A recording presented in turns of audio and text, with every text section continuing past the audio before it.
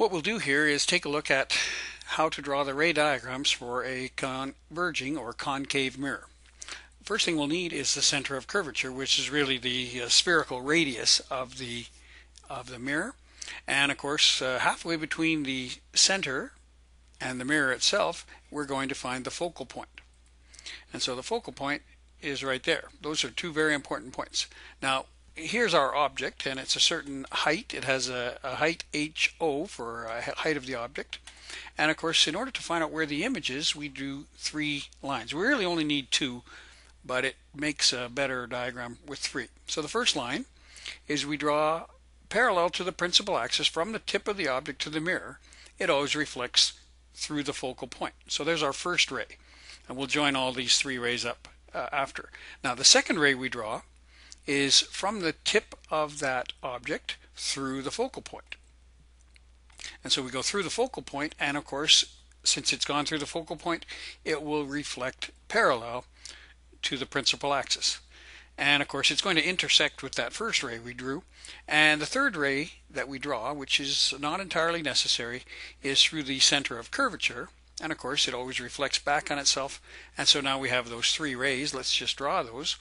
And the first ray, of course, the blue, through the focal point, the second ray through the focal point and then reflecting parallel, and the third ray through the center of curvature. Notice they all reflect and can be joined at that final point. And of course, that's where the tip of the image will be. You'll notice some of the characteristics of this image. Number 1, it is inverted. Because it's inverted, that makes it a real image, all right, which could be then shown on a piece of paper. The other thing is that it's larger than the object, and therefore it's being magnified. And of course, there's mathematics that you can use to find out what the magnification is.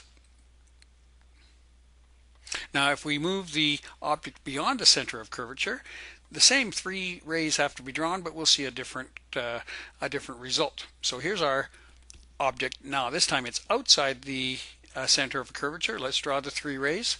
One is parallel and then through the focal point. Another one is through the focal point and then parallel. And as you can see, that's all we really have required. Where those 2 lines intersect, that's where our object or our image will be. But the third line just verifies that.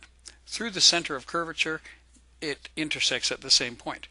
And this is where our image is going to be. Notice this time it's still inverted, therefore it's real. But in this case, it's a little bit smaller than the object. The image is inverted, smaller, and real. And here's another scenario where you have the object is very, very close to the mirror, inside the focal point. Let's see what happens here. This is a little more difficult, and you have to really pay attention to these ones and practice them up.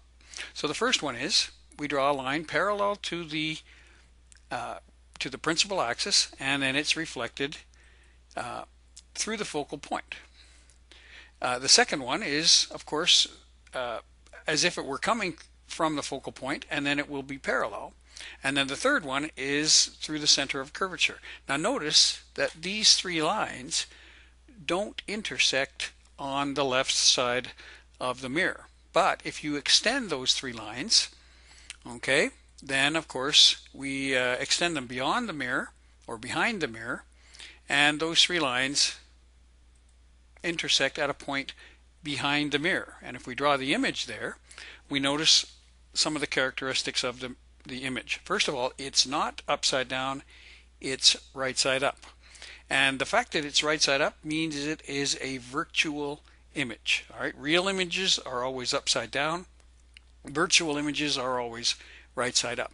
So this is a virtual image that is larger than the object. All right, so it's been magnified. And of course, looking into a spoon and looking at your nose reflected on the spoon, you can see these different types of images. As you move further and closer to the spoon, you see sometimes you'll see a magnified image, and sometimes you'll see a smaller image that's upside down, and sometimes you'll see a larger image that is upside down, depending on where your nose is relative to the focal point of the spoon.